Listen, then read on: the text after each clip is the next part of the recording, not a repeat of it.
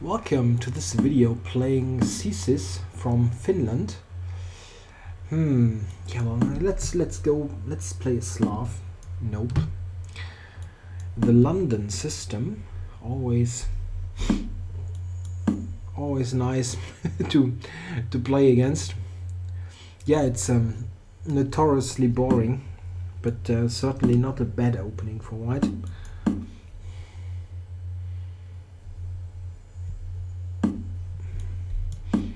Yeah, this is one of the good lines for black available. If he takes on f5, I take on b2 and grab the rook.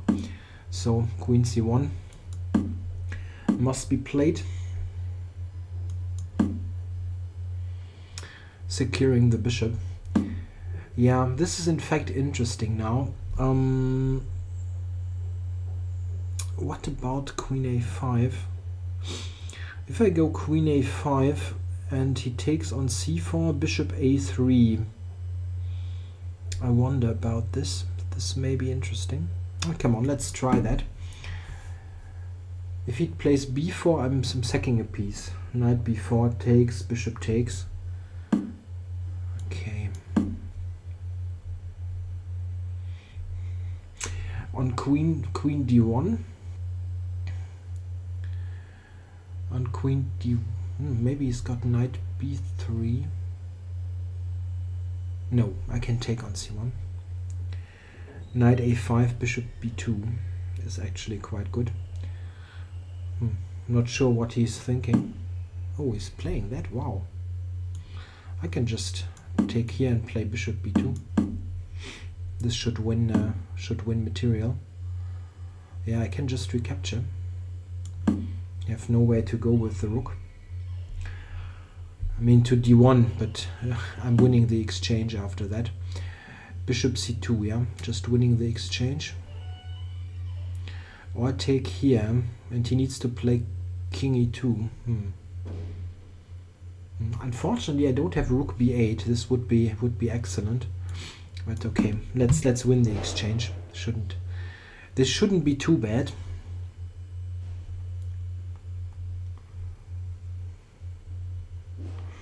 The only thing is I have a slightly weak structure on c6. So knight e5 at some point might win the c6 pawn. It's still slightly tricky. He's always controlling b8, so that rook b8 is never possible. Yeah, I wonder. Yeah, I should probably take check.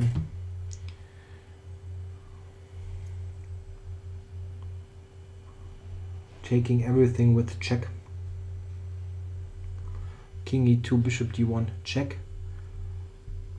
And knight d2, there's always knight e4. Or I can take d1, simply taking everything off.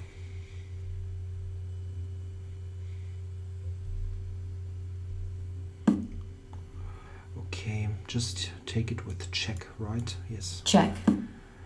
And yeah, this is in fact interesting. If I take with the pawn, and there's bishop b5, but just king e7 now. Don't really see a problem.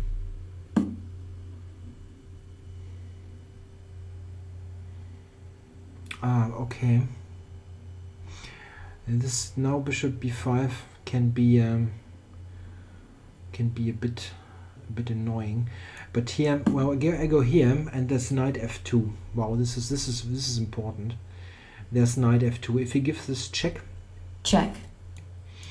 he needs to worry about knight f2.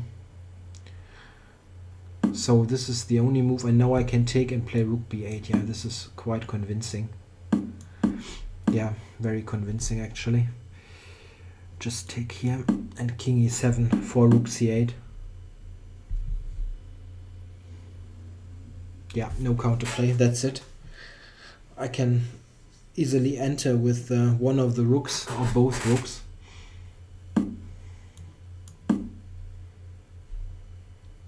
Just take both files and make sure there's no counterplay at all.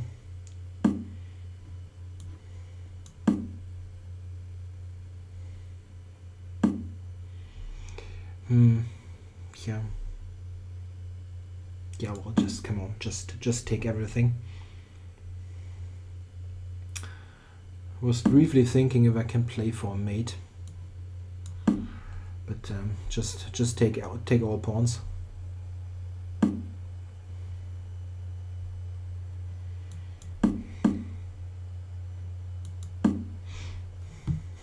Probably a pre-move. White resigns. Yeah, it didn't matter. It was just completely winning. Yeah, I think he just overlooked or he miscalculated something in those early complications. Here he just needs to go queen d1. I mean, this I thought would be interesting. In fact, the computer gives a direct win for black. This is interesting. Yeah, bishop c2. Well, I saw this idea, but I thought, well, he will have something against this, but it doesn't seem to be the case. Then he really shouldn't take on c4. Then this is not a playable move. Then interesting. This I wanted to sacrifice. Oh, bishop b4 is actually a direct win. And oh, very interesting. I played some interesting stuff without really knowing what the consequences are. I would have played this actually quickly. I thought this would be already nice with c3 and bishop c3, knight e4. I mean, this is certainly interesting. Yeah, and the computer gives black an edge, but this in fact is even better with knight c2. Cannot avoid that. Black's outright winning and remarkable. So he cannot take on c4 simply, and not b4. Comp wants to play a4. Yeah, quite sensible, because bishop a3 was a threat anyway. And here I need to maybe take, and now now retreat, which is, I don't know, interesting, but certainly not terrible for white. I mean, I don't have any problems here, but white should be still okay. This is a slight weakness, but it's not clear that I can benefit from that directly. Yeah, interesting. Thanks for watching.